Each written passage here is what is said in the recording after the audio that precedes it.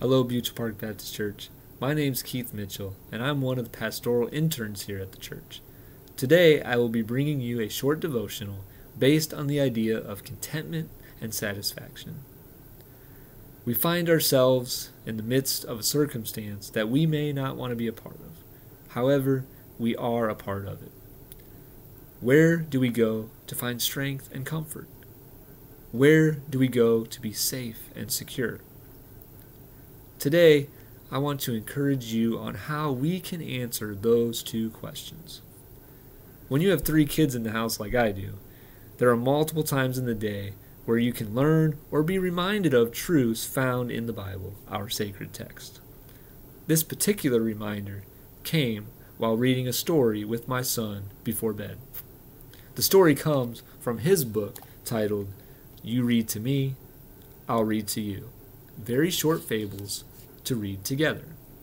The particular fable is entitled, "The Goose Who Laid the Golden Eggs."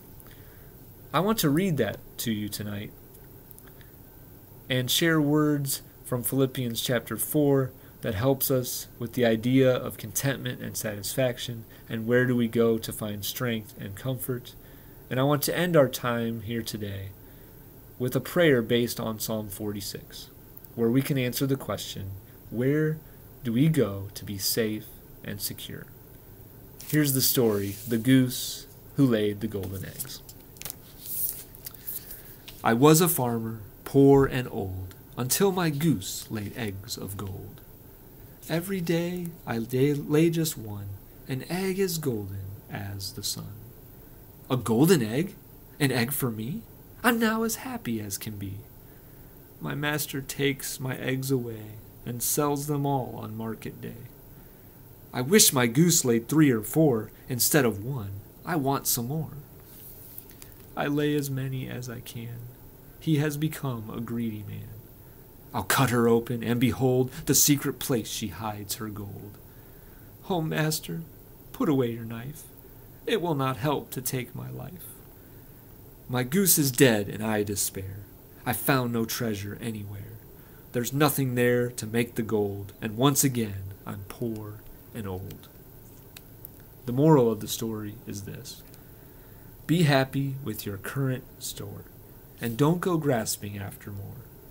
For if you're greedy, foolish friend, you will have nothing in the end.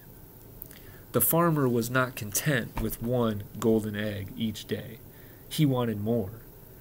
So he cut his goose open, and he found nothing. He was left with nothing. No more golden eggs. This story reminded me of the words found in Philippians chapter 4 and the Apostle Paul as he found himself in difficult circumstances. However, he found the answer to where do we go to find strength and comfort. These are the words found in Philippians chapter 4, verses 11 through 13.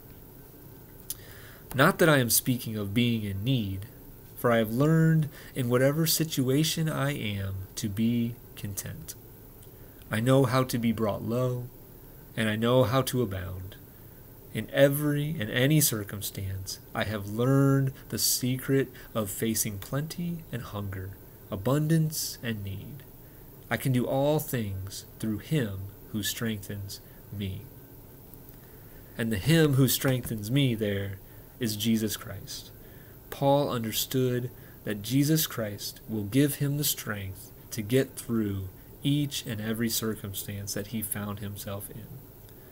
Today, as we are in the midst of this coronavirus epidemic, we want to be reminded that we can find strength and comfort in the one, Jesus Christ.